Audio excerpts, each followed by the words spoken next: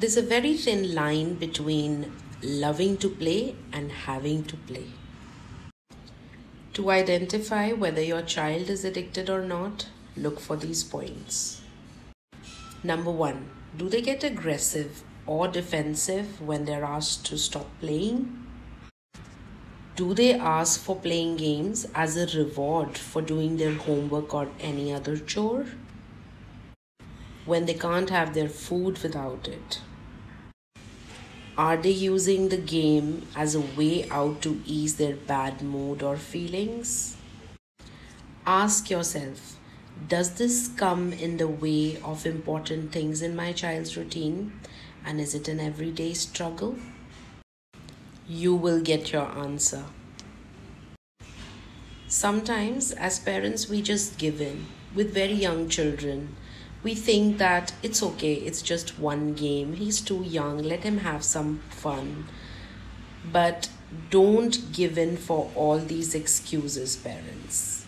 This is the beginning. Don't panic, parents.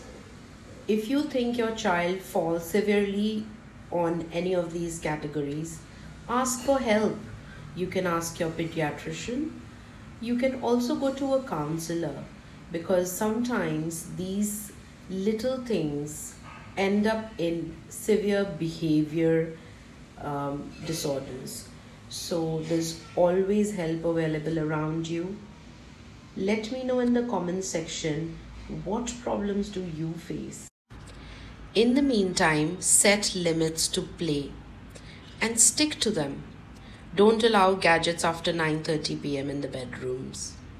Introduce exercise to your children.